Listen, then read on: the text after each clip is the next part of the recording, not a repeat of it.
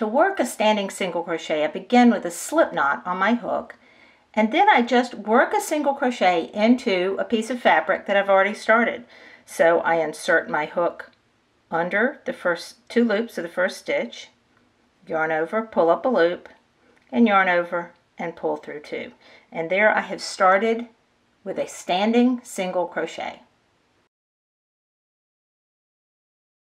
You can use a standing single crochet anytime you're going to join a new color or start a new yarn.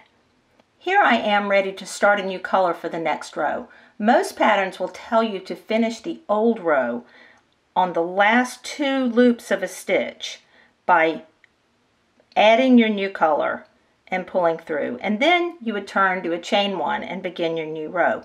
But we don't really need that chain 1. The chain 1 turning chain is used to bring your hook up to the level of the next row.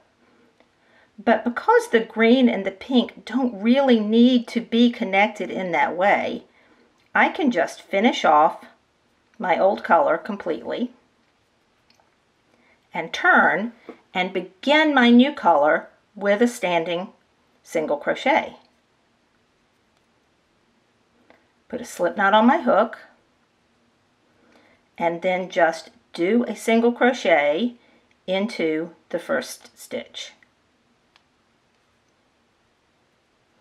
There I have a perfectly good standing single crochet. There's no chain 1 attached to the green. It just stands up there all by itself. I do have a little bit of knot here right at the beginning where the slip knot was, but if I want later on I can go back and unpick that knot and weave in that end very carefully, and I'll have a very tidy stitch at the beginning of my row.